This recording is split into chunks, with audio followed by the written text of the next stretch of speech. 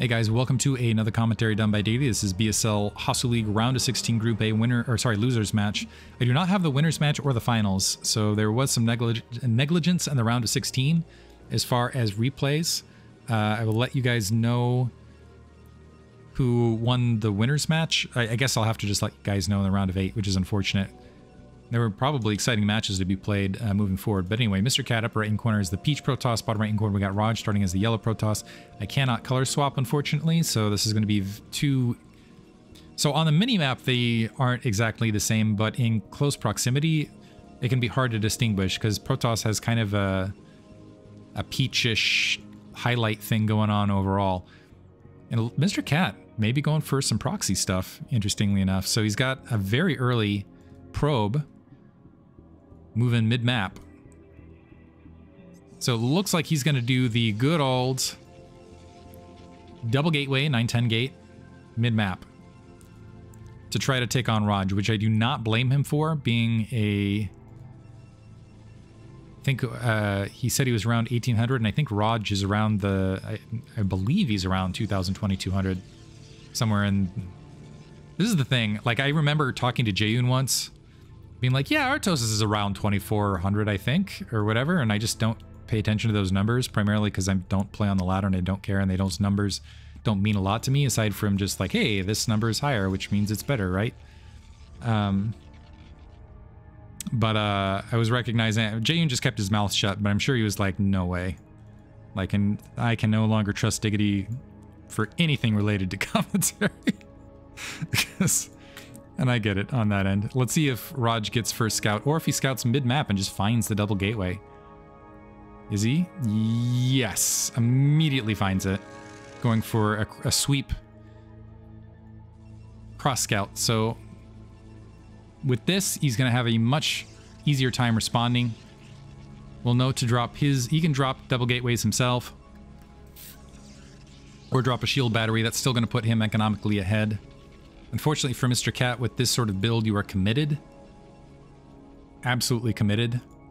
I do like it on occasion, the probe being left to sneak things.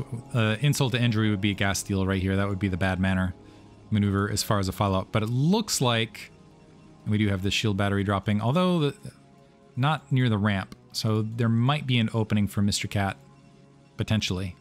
We'll see.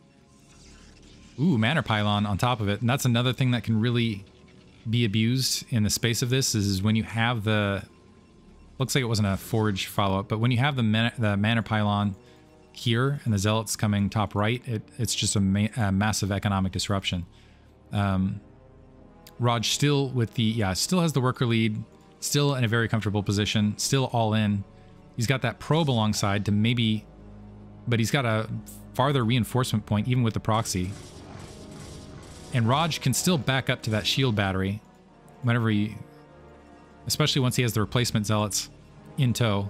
I think he whiffed on this Manor Pylon. It just blockades or disrupts that location. You usually want it right there, I believe, to like blockade, hopefully trap a probe in. Still frustrating. 4 Zealots versus 4 out on the forward field.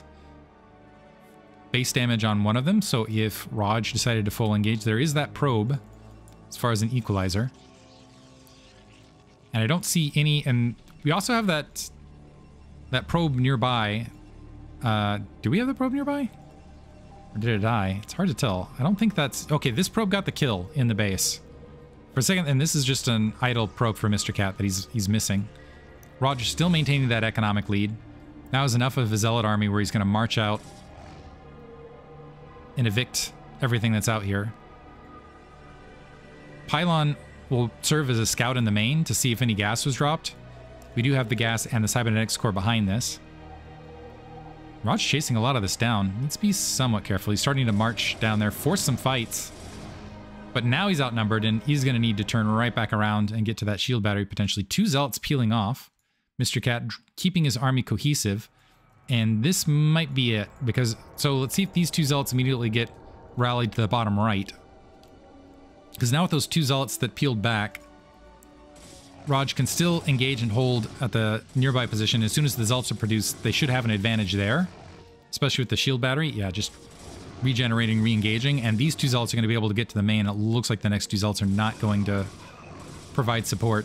So it's just probes up to defend themselves here at the bottom right-hand corner. And yeah, that's it for Mr. Cat. Gonna give the well-played call right there. Hope you guys enjoyed it. Thanks for listening.